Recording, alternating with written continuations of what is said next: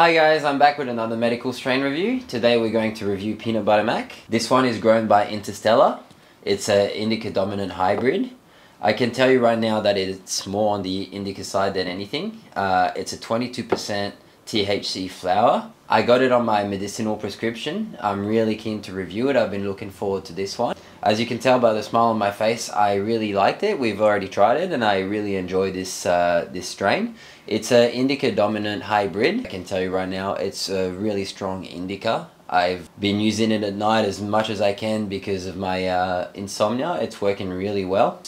This is the first one I've been prescribed by this brand and I can tell you right now I really enjoy it. As the name suggests, Peanut Butter M.A.C, it has a really nutty flavor when you smoke it. It also has a little bit of herbal flavor to it, which I really enjoy. This strain comes packed in a 10-gram package. It goes for about $140 for 10 grams, which is pretty good for value. So let's have a crack. Let's open it up and see how we go.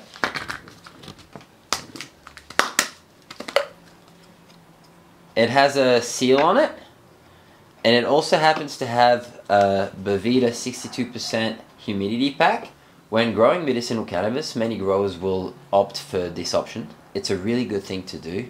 What they will do, they will slowly crank down their humidity down to the 62% that they like to stick to.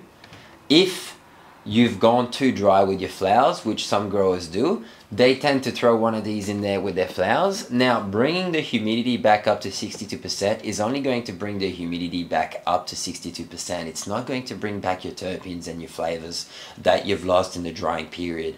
And this is very important to point out. So it seems here that the grower's done the right thing and slowly cured their cannabis. Now, when you take the flower out of the pot, you can clearly notice that the flower is nice and sticky. It's not dry. It smells really good. I'm not sure how they trimmed their flower. By looking at it right now, I would say that if it was hand manicured, it would be almost too perfect.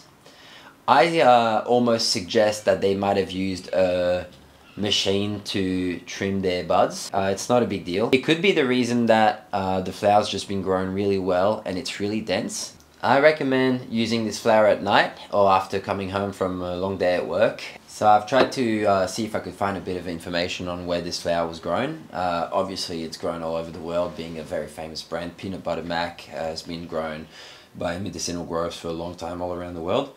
I was trying to find out where this brand is grown, whether it's grown locally here in Australia or overseas. I couldn't find any information, but I'll keep looking. When I do find out, I will put an update in the description below. Like I said, it's a really nice flower. I really recommend it. If you have any questions about this brand or want to find out anything more, we'll put links in the description. And please let me know what you think of it if you've tried it before.